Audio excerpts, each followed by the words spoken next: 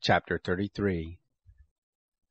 The word of the Lord came to me, saying, Son of man, speak to the children of your people, and tell them, When I bring the sword on a land, and the people of the land take a man from among them, and set him for their watchman, if, when he sees the sword come on the land, he blows the trumpet and warns the people, then whoever hears the sound of the trumpet, and doesn't take warning, if the sword come, and take him away, his blood shall be on his own head.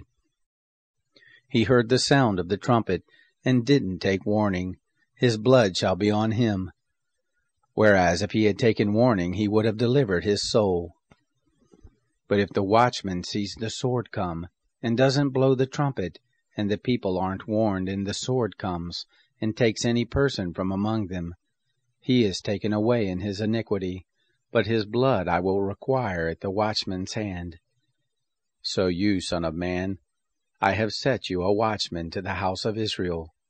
Therefore hear the word at my mouth, and give them warning from me. When I tell the wicked, O wicked man, you shall surely die, and you don't speak to warn the wicked from his way, the wicked man shall die in his iniquity, but his blood will I require at your hand. Nevertheless, if you warn the wicked of his way to turn from it, and he doesn't turn from his way, he shall die in his iniquity, but you have delivered your soul.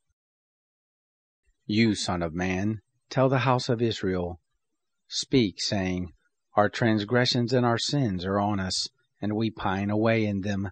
How then can we live? Tell them, As I live, says the Lord God, I have no pleasure in the death of the wicked, but that the wicked turn from his way and live. Turn from your evil ways, for why will you die, house of Israel? You, son of man, tell the children of your people, The righteousness of the righteous shall not deliver him in the day of his disobedience, and as for the wickedness of the wicked, he shall not fall thereby in the day that he turns from his wickedness, neither shall he who is righteous be able to live thereby in the day that he sins. When I tell the righteous that he shall surely live, if he trust to his righteousness and commits iniquity, none of his righteous deeds shall be remembered, but in his iniquity that he has committed, therein shall he die. Again, when I say to the wicked, You shall surely die, if he turn from his sin and do that which is lawful and right, if the wicked restore the pledge, give again that which he has taken by robbery, walks in the statutes of life, committing no iniquity, he shall surely live, he shall not die. None of his sins that he has committed shall be remembered against him. He has done that which is lawful and right, he shall surely live. Yet the children of your people say, The way of the Lord is not equal, but as for them, their way is not equal. When the righteous turns from his righteousness and commits iniquity, he shall even die therein. When the wicked turns from his wickedness and does that which is lawful and right, he shall live thereby. Yet you say, The way of the Lord is not equal. House of Israel, I will judge you every one after his ways. It happened in the 12th year of our captivity, in the 10th month, in the 5th day of the month, that one who had escaped out of Jerusalem came to me, saying, The city has been struck. Now the hand of the Lord had been on me in the evening, before he who was escaped came, and he had opened my mouth until he came to me in the morning, and my mouth was opened, and I was no more mute. The word of the Lord came to me, saying, Son of man, they who inhabit those waste places in the land of Israel speak, saying, Abraham was one, and he inherited the land, but we are many. The land is given us for an inheritance.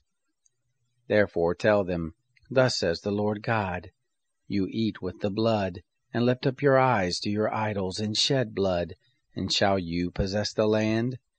You stand on your sword, and you work abomination. You defile every one his neighbor's wife, and shall you possess the land? Thus shall you tell them, Thus says the Lord God, As I live, surely those who are in the waste places shall fall by the sword, and him who is in the open field I will give to the animals to be devoured. And those who are in the strongholds and in the caves shall die of the pestilence.